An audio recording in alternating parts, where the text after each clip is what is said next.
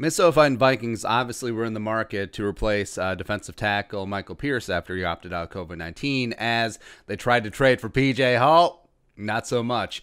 So now that free agents are free to visit various teams, NFL lifted that restriction. Like, maybe Vikings will sign Snacks Harrison, but if they don't, if they decide to go younger, if they decide to go markedly cheaper, I think even though they definitely are in the market for some defensive line help, I think they should fire up Trade Machine 3000 and make a play for Jets backup nose tackle Folorunso Fatukasi. Nailed it. Let's talk about him today. All right, so background.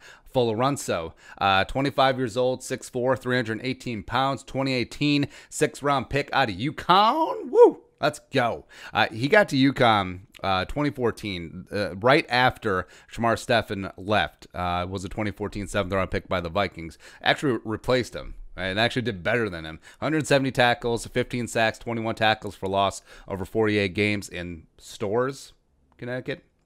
I think I nailed it. Now, it is important to note, so he is not a Joe Douglas pick who took over as GM of the Jets last year. So he's not as emotionally attached as some GMs. Like, hey, that's the guy I picked. That's my pet project. I ain't going to cut him. In fact, he will stay on this roster even far past his expiration date just because I'm so stubborn, just because I want to prove him right.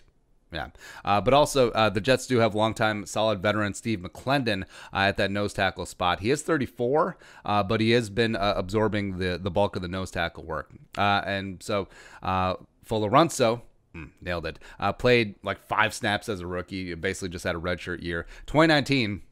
So that's when Adam Gates as well as douchebag Greg Williams came in.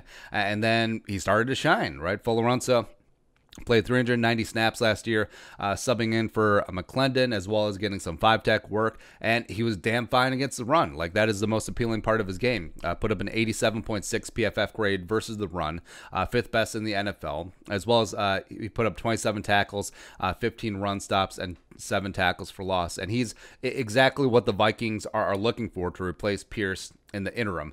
So just that 2-down, run stuffing, absorbing bodies in the middle type guy that frankly the Vikings don't have on the rooster with Pierce being out. And it's a fine trade-off because you're not going to get much out of Folorunso as a pass rusher.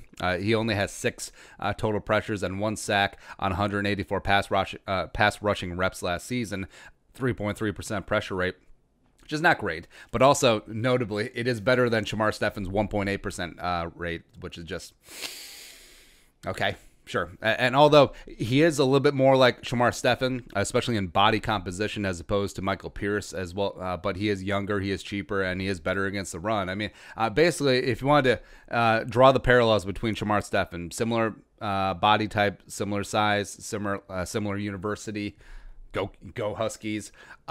He's younger, cheaper, and better against the run. I mean, we can do that, right? Now for the trade.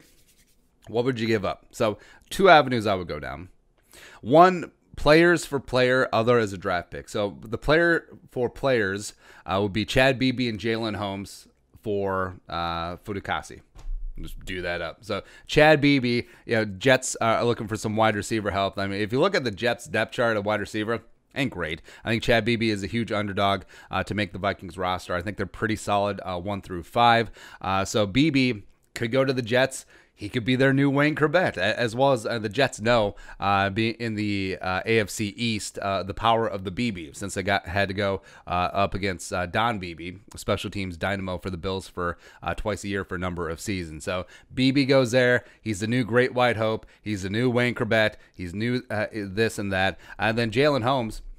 Frankly, I think Jalen Holmes, cause it hasn't worked out here over 2 seasons. I think a change of scenery may actually help him out. So also he could go to the Jets and primarily work as a 5-tech, as a 3-4 defensive end. Frankly, I think that might be Holmes' best and natural position. And then working as a backup with 2018 3rd-round pick Nathan Shepard, who I love coming out of Fort Hays State, behind Quinn Williams and Harry Anderson. This actually might be a win-win-win all the way around. But if you want to go the draft pick route, then 5th-round pick, throw it out there.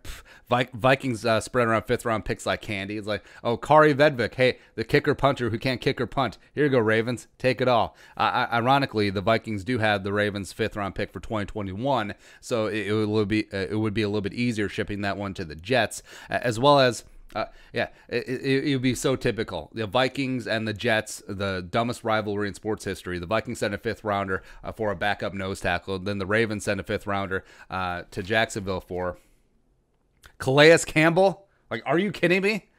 Honestly, that trade should be investigated. That collusion.